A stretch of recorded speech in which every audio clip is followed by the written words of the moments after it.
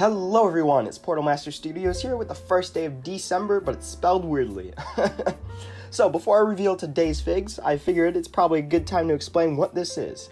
This is our version of an advent calendar, 8 days this year, that is counting down to Christmas. Every day there will be a new Christmas/winter related DC figure, but each day they will also come with some extra parts. And on the last day, all of those extra parts will build an awesome Christmas DC figure with an amazing build. I cannot wait to show you guys.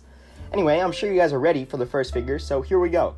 These are all the pieces that come in day one, so looking at the directions, we can grab the parts to make today's figure and put them together.